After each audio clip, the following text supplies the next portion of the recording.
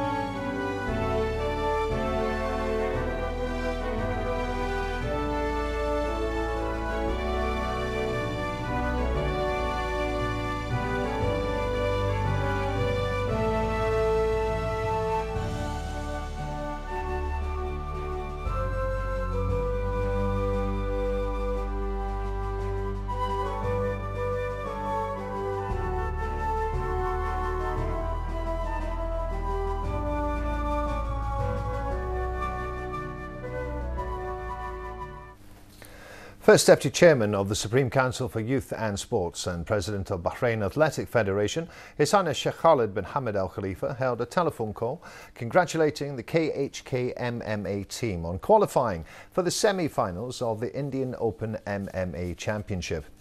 The championship is organised by the All India MMA Association under the supervision of the International Mixed Martial Arts Federation on January the 8th till the 10th on the sidelines of Body Power Expo. His Highness Sheikh Khalid praised the performance level of the fighters, lauding the training programmes and all preparations that the fighters went through. He praised the organising committee and the fighters on achieving this feat on behalf of the Kingdom of Bahrain and said that this achievement will lead to further accomplishments. He also expressed delight regarding the performance of the fighters in the championship and wished them further success. Minister of Foreign Affairs Sheikh Khalid bin Ahmed Al Khalifa participated in the 42nd GCC Extraordinary Ministerial Meeting in the Saudi capital Riyadh. The Ministerial Council discussed the repercussions of the attack on the embassy of Saudi Arabia in Tehran and at the Saudi consulate in the Iranian city of Mashhad. The Council issued a statement stressing its strong condemnation and rejection of these infringements, holding the Iranian authorities fully responsible for these terrorist acts in accordance with its commitment to the Vienna Conventions of 1961 and 1963 and international law, which makes it an imperative responsibility to protect the diplomatic missions of states. The Ministerial Council also condemned the blatant Iranian interventions in the internal affairs of Saudi Arabia. This has been highlighted through hostile and inflammatory remarks by the Iranians on the implementation of the Kingdom of Saudi Arabia to the provisions of legitimacy issued against a number of terrorists. The Council stated that those remarks were an incitement for the direct assault on the diplomatic missions of the Kingdom of Saudi Arabia.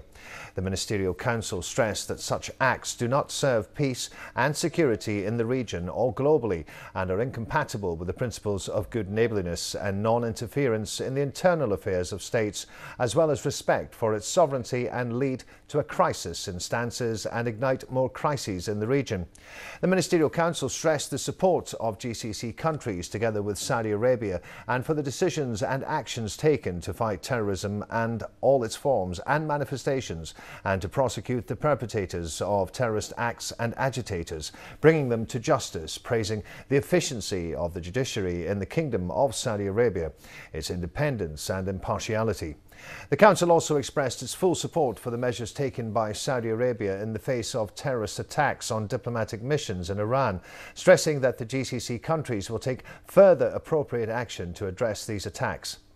Welcoming the categorical rejection shown by Arab, Islamic and friendly countries and the Security Council to these attacks, the Council called on all states, the international community and all regional and international bodies and organisations to take serious and effective steps to prevent such attacks on diplomatic missions in Iran. The Ministerial Council also condemned Iran's continued occupation of the three United Arab Emirates islands, Greater Thumb, Lesser Thumb and Abu Musu, spreading sectarian strife and supporting extremist terrorist organisations, training and financing them as well as inciting them to destabilise the security and stability in the GCC countries. This was recently revealed by the Kingdom of Bahrain, which foiled a terrorist plot to carry out acts of terrorist bombing and the arrest of elements of a new terrorist cell that was receiving support from the Iranian Revolutionary Guard and by Hezbollah in Lebanon. The Ministerial Council agreed on an effective mechanism to address this Iranian interference. The Council called on the international community to take the necessary measures to compel Iran to respect the principles of good neighbourliness in word and deed and to stop their activities that are destabilising the region, stop its support of terrorism and non-interference in the internal affairs of the GCC countries and other countries in the region as well as the non-use of threat or of force. Despite the considerable pressures placed on Bahrain's economy through 2015, as a result of sluggish global economic recovery, low oil prices and regional unrest, Bahrain's industrial sector managed to thrive and even develop strategically into new areas. More now on this story from Daniel De Porto. The average contribution of the industrial sector to GCC economies stands at 10%. In Bahrain, manufacturing SMEs constitute the third largest contributor to the economy after hydrocarbons and financial services. The kingdom's industrial sector has traditionally been dominated by energy projects and upstream manufacturing activities, but the challenges posed by the remarkably low global oil prices seen for much of 2015 have been met by boosting diversification efforts. Major inroads have been made into high value-added and energy-intensive industries, such as metals and petrochemicals, into support industries like just-in-time manufacturing and logistics, and into digital economy, resource-light and knowledge-intensive ICT initiatives. Such 2015 highlights include the upcoming Dragon City retail, wholesale and warehousing development, the international acclaim and uptake of Bahrain International Investment Park, BIIP, and the awarding of the UN International Telecommunication Union Prize for Sustainable Development in ICT to His Royal Highness the Prime Minister. The long-standing paragons of Bahrain's industrial sector have also had a banner year. In August, GPIC experienced its best-ever monthly production figure, achieved without any lost-time accidents, and Alba's Line 6 expansion project, approved this year and expected to begin production in 2019, will position it as the largest single-site smelter in the world. The molten metal park, so the aluminium downstream cluster, I think that's been a theme of this year. And so we hope to do more transactions around that, around Alba Line 6. I think that we are looking at the Mondelez, which is the craft manufacturer, looking to expand and do a biscuits factory, which would be addition to the BIIP area. So I think that certainly is a piece of interesting news that will expand the manufacturing, the food manufacturing. And thirdly, we're very optimistic about what is supportive of that, which is the logistics industry. And I know that after our visit to Germany in April, we've seen a lot of interest from German logistics companies, one of which we hope to announce soon. And then China as well, with the opening of Dragon City, I see the logistics industry around that. So that manufacturing and logistics is built around, I think, the food industry, the aluminium downstream, and then the logistics around Dragon City. The industrial sector has benefited from some notable legislative changes this year. The logistics industry has been opened up to allow for foreign ownership, and access to the Ministry of Industry and Commerce's over 2,000 hectares of industrial land has been revamped. A lot of the lands were just being left idle. People will take the land and never invest.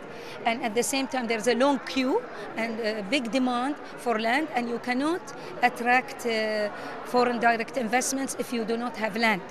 So that's why there was more scrutiny on this issue to release the lands that are being just held without return. In addition to taking great strides forward, 2015 has been a year for Bahrain's businesses to consolidate operations. The government has introduced a program of gas price increases for industrial operations, and it is hoped that short-term cost increases will be offset by longer-term competitiveness. The best way to combat these increases and utilization of the resource that we have is by enhancing the efficiency of our operations in all industries. And I believe there are ample opportunities for the electricity generation, for example, sector, for the aluminium sector, for the steel sector, for the refinery, as well as the petrochemical area, for us to invest in efficiency-driven opportunities, and therefore reduce our gas consumption by at least 10 to 15% over the next 3 years, so that we can overcome the increase in the gas prices. With the proliferation of manufacturing logistics businesses within Bahrain's industrial sector, export activities and foreign trade have become even more crucial. Bahrain's annual foreign trade to GDP ratio is one of the highest worldwide, with growth rates well above the global average. Major international exhibitions held in the kingdom, such as the Gulf Industry Fair and Bahrain Export Trade Expansion Symposium, support global awareness of offerings, while the Ministry of Industry and Commerce, in partnership with the Economic Development Board, Tamkeen and Bahrain Development Bank, is embarking upon a major initiative to set up an Export Development Centre to provide advisory services and financial assistance to boost exports from SMEs. In conclusion, despite challenges posed on an international and local level, Bahrain's industrial sector has worked harder and smarter in 2015, consolidating operations and leveraging and building upon existing infrastructures to ensure long-term sustainable development. Reporting for Bahrain Television, I'm Danielle Deporto.